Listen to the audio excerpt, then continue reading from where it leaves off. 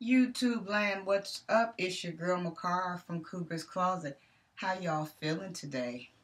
So listen, y'all, today we are coming up on a steep hill because we are going to be addressing the elephant in the room.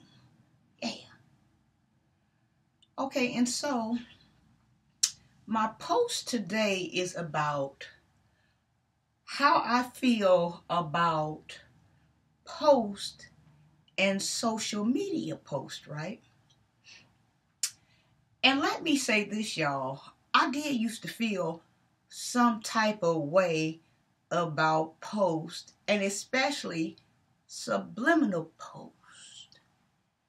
So, and right now I even feel some type of way, even discussing it. Subliminal post and post, sometimes they make me feel disgusting. And I will say this, and everybody can do whatever they want to do with their post. It's their freedom of speech. It's their chance to get their 15 seconds. Like now, I'm on here trying to get me 15 seconds. But what people don't fail to realize, is that posts say a lot about you.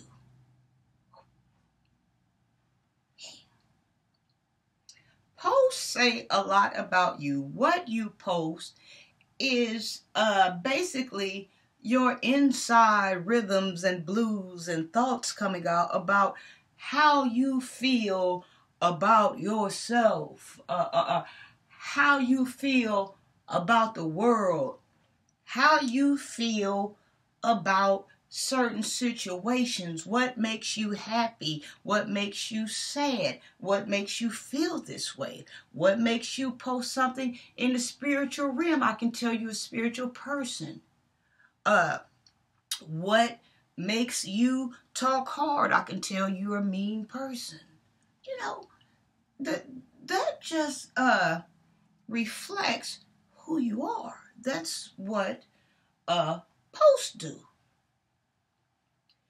And so when I'm on there, I try to post nice things because I feel nice. Or I try to post, spiritual things because I'm in spiritual solitude. But then you get people that post sometimes offensive things or attacking things. And they make you feel some type of way, but you have to remember that they are the ruler of their ship, and they roll their boat the way they choose to roll their boat. So that makes you keep coasting, right? So, subliminal messages, I feel like that's kitty cat stuff. I prefer if a person has a problem with me to get in touch with me. Maybe we could work this out before you just take a stab. But see, people are going to take a stab if they're hurting. And if they feel evil, they do destructive, evil things. So you feel the ice pick come through. Now, there is a flip side about this. Sometimes people might be making a post and they ain't talking about you. They talking about somebody else, but it's hitting so close to home, you feel like it's talking about you. And I will say this, I have had people make posts that I knew was specifically for me because I've been with you somewhere or we were just encounter or whatever, so I knew the post was for me. And most of the time, if I hit a subliminal post, it's because, and take an ice pick stab, it's because somebody personally stabbed me and I really know where that's coming from. But it's a spiritual warfare game. And see, I don't like to play games. So I just read it, and I think sometimes when I'm scrolling, that's for me. That could not be for me. But then too, if someone sends an attacking post, I'm like, well, you can't get mad at the attacker. The attacker is doing what he's doing. He's doing his job. He's attacking. That's what he's supposed to do. It's your job to keep being a roller and roll over it, to keep being a floater and float over it. Because in my situation, I don't know about anybody else's, the last time I checked, Ameren still needed their money on the lights. And they said that I used so much of their heat and so much of their air that they need to be compensated for that. My job still says, McCarl, we need you here at such and such a time. Even though I've seen these posts.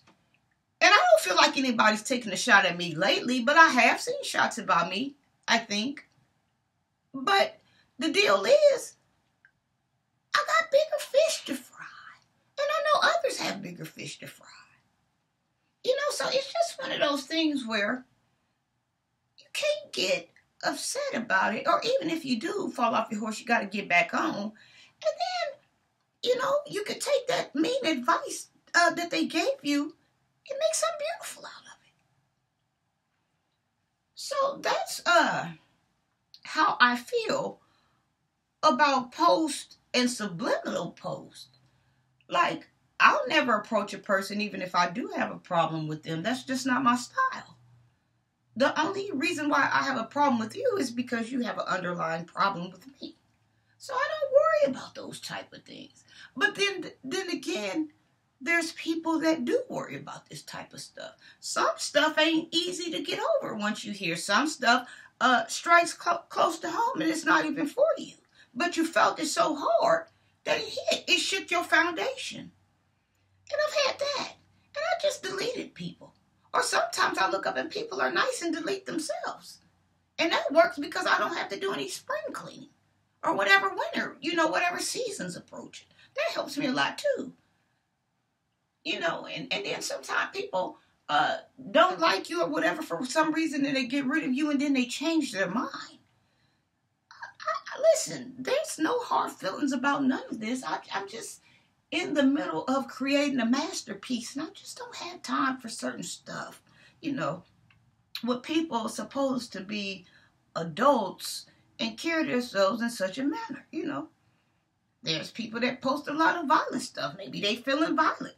Maybe that's just a way for them to explain how they feel about a situation they're going through. But see, anything you do leaves a trail.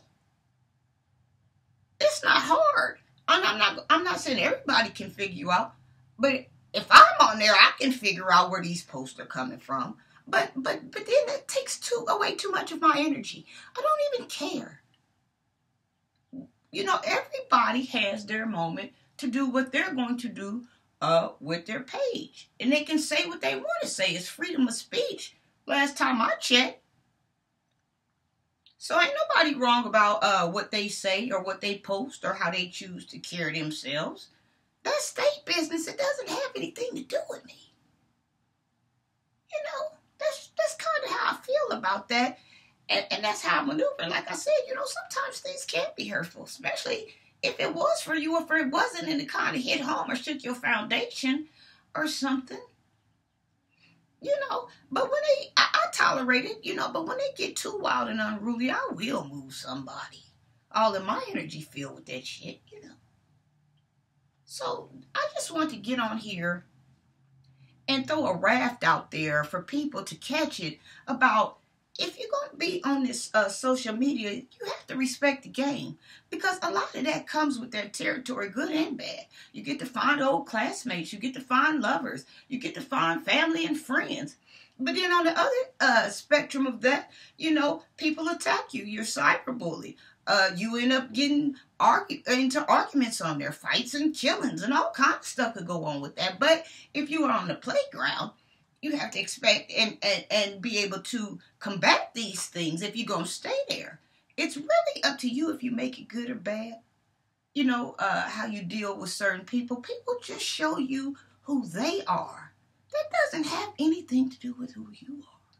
Yeah. So I think I'm going to wrap it up right there. But I just want to address the elephant in the room because so many people want to. And I've been on there, right, where I've seen a subliminal post come and it wasn't for me, but the other person who thought it was for them, it affected them some type of way and they spoke up about it.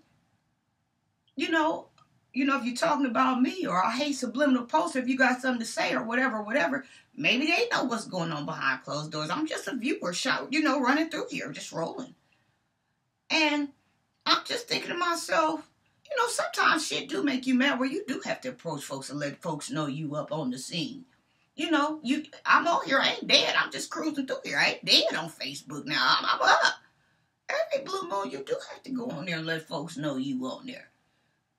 But at the same time, it's really not worth dealing with because they ain't worth dealing with because they let you know where they coming from. So I'm siding with the person that, said whoever got something to say or whatever, you should come to me because I'm with them. The shit's childish. Like, carry yourself the way you're supposed to carry yourself. Now, I've had different bags of funk, but this hasn't been one of them. I don't know. Well, anywho, this concludes my segment for Cougar's Closet and how I deal with post and subliminal posts. So if you like my thing, please like, please share, please subscribe. Mwah. Cougar's Closet. And y'all have to step so far over here to cut myself off.